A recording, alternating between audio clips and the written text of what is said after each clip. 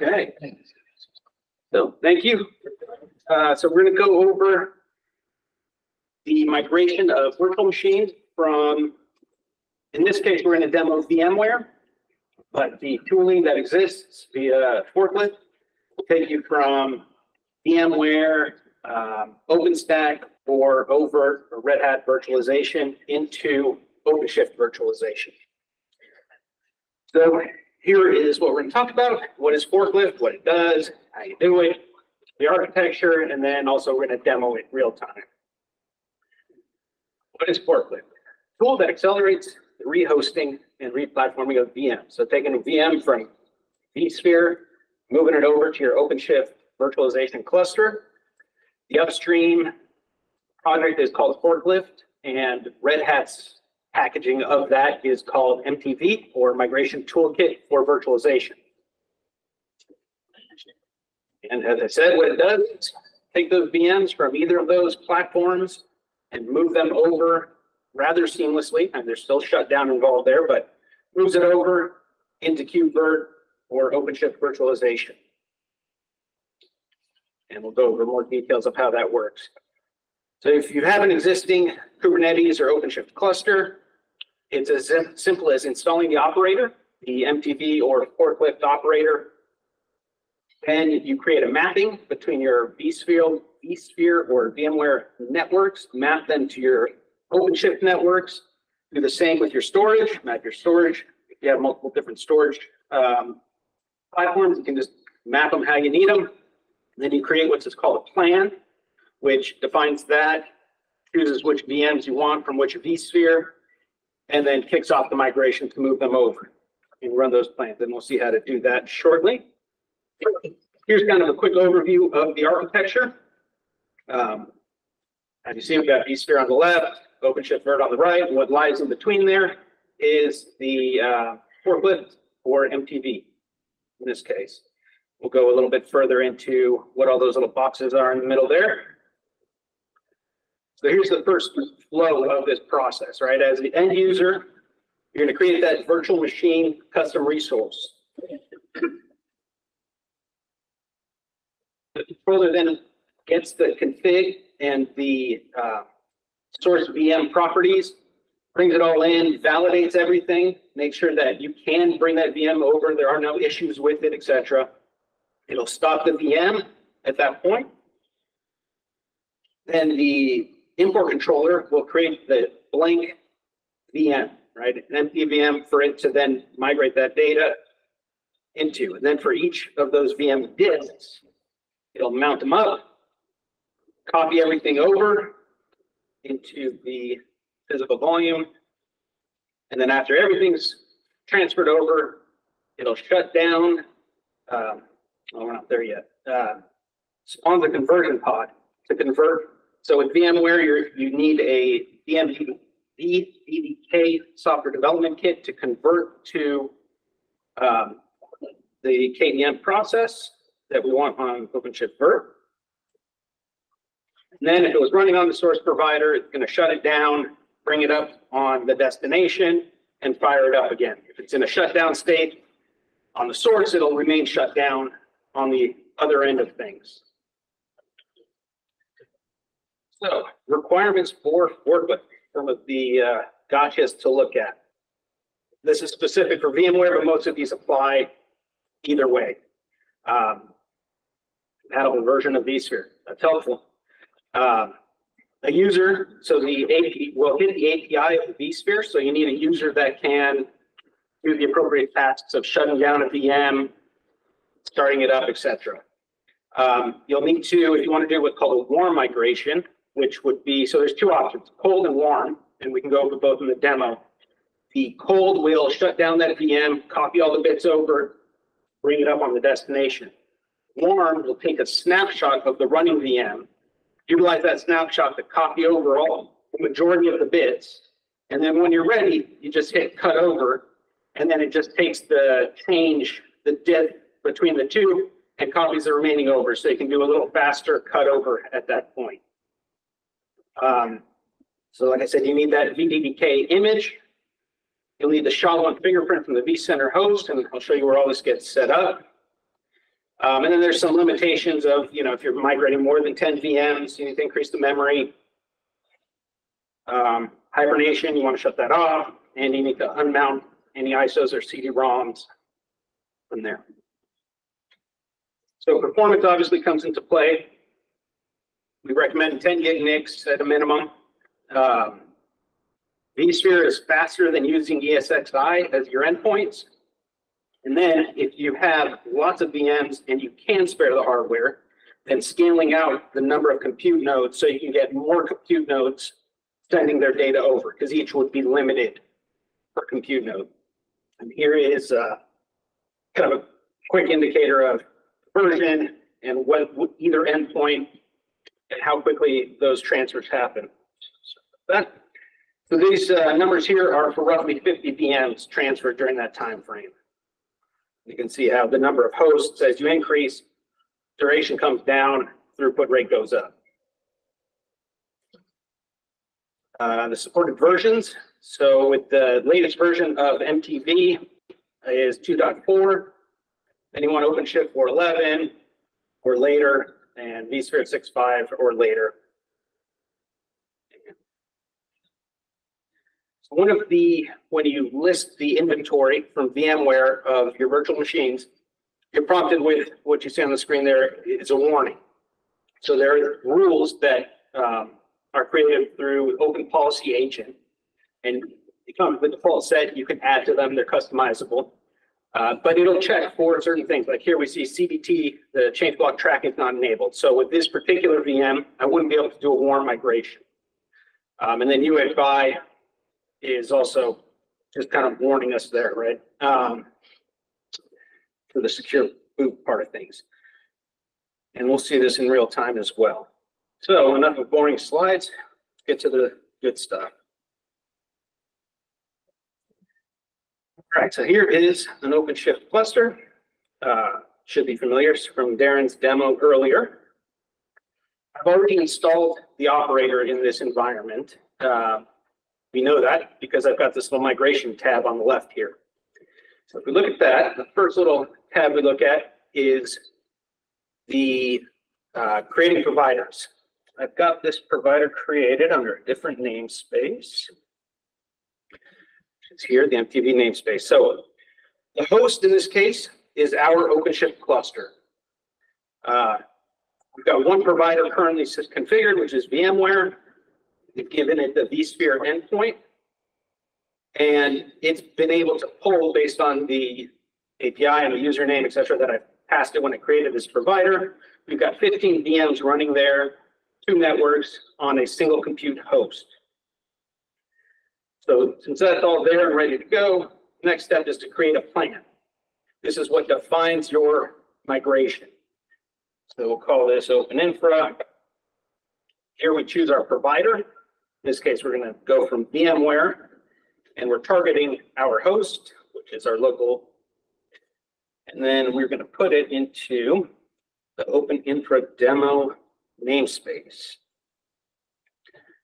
And actually, one thing worth noting here, the migration transfer network is the pod network. If you had multiple networks, and if you have a large enough environment, it's worthwhile to have that separate network to transfer everything over an additional separate network, so you're not, stepping on other production traffic or control plane traffic. In this case, it's small, easy demo. We'll just leave it on the pod network. So here we have our data center from vSphere. So if you have multiple, you can choose where you want to go with it. You can see our 13 VMs are listed there. Go next. Here are 13 VMs. And specifically, we'll do this Paul H test right here. When I drop that down, there's the warnings that I showed earlier, all right, about CBT not enabled. This warm demo VM right here, if we look at that, you will see that it doesn't have the CBT warning there because I've enabled CBT to do that warm demo.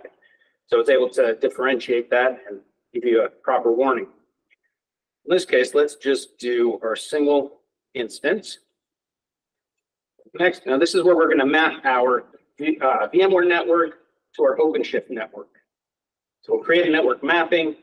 We already have our OpenShift network that's on from the VMware side, and we're just going to put it onto our pod network in OpenShift. We can save this mapping if we're going to redo it over and over again. We can save it as a template, call it VMware, and click Next. Next, we map the storage. We don't have one stored, so we've only got one data store on VMware, data store 2. And then these are the data stores available to me within OpenShift, within our OpenShift cluster. In this case, we'll do our set RBD. But if you had a NetApp or Pure Storage or some other backend, those would all be available there as well to map the storage to for the virtual machine disks, and any additional disks that were attached to that virtual machine can be pulled out of that storage. Okay. Here are two options of cold or warm migration. In this case, we'll do cold, because again, it's telling us that it will fail otherwise. Here you can add hooks. These hooks would be an Ansible playbook that could be run post or pre-install. So if you had some extra customizations after the migration, you can run them post-migration and it'll just kick off that playbook and do whatever you desire. And here's just kind of our little overview of what's happening, right? So click finish. So now we have a plan. Nothing has been kicked off yet. This is just a plan. You can have all your plans pre-staged, and then at any given time, just go and kick it off. So here we'll kick this one off to start. Tells us it's going to shut down on the VMware side and kick it over. And we'll see here the status should kick on here in a sec. There it goes. It's initializing. And while that's going, let's do another plan for the warm migration.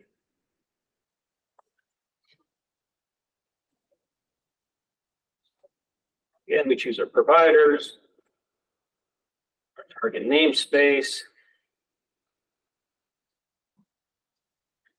and our same data center. In this case, we want our warm demo. The warm gives you some more options of when you want to do that cutover. All right, that's all good there. Your storage.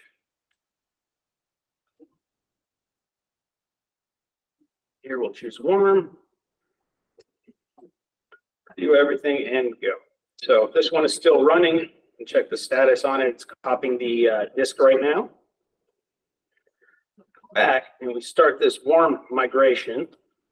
What we will see is it's going to do that, preparing for incremental copy. So it's taking a snapshot of the virtual machine. It's going to then let the virtual machine continue running. So the workload runs, everything's great. We'll get, once it does its initial snapshot and copy, we'll get prompted to, if we want to do the cutover. And then we can schedule that cutover if we so choose. So here it is, copying the data over. We can go back to our plans. This one is still going. Should be pretty close to finishing there. We wait on that.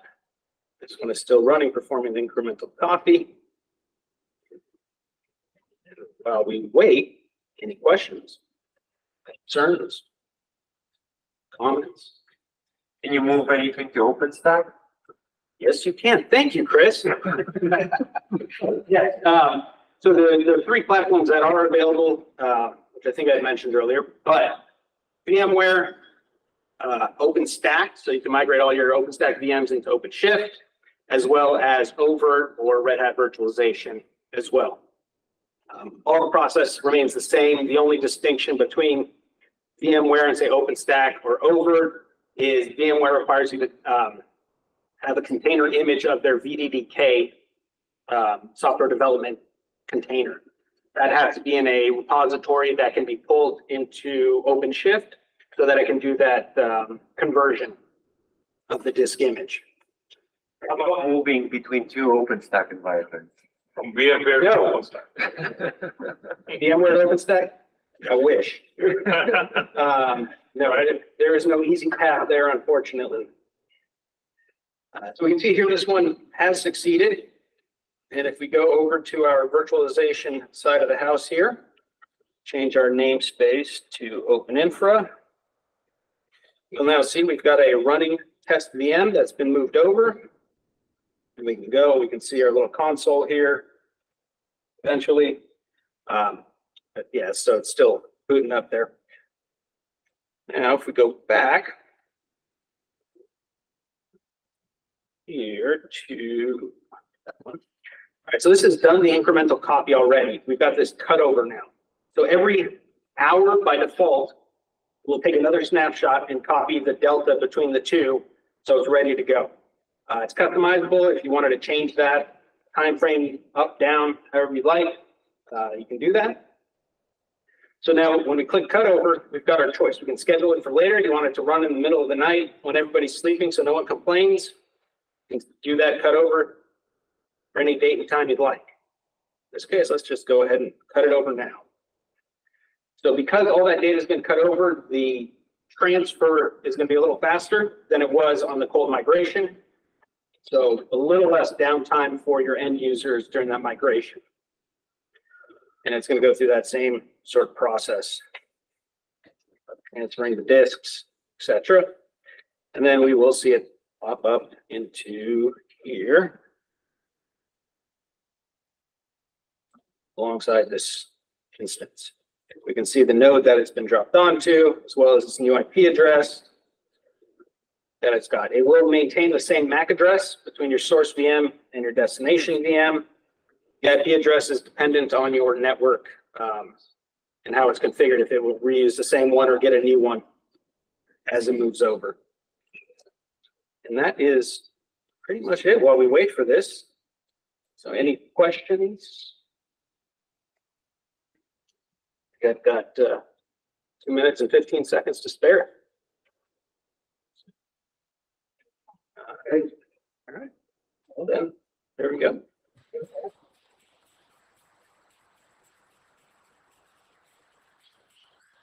I just want to stay up here to watch it finish. We trust you. Don't. It's still going. It'll be done.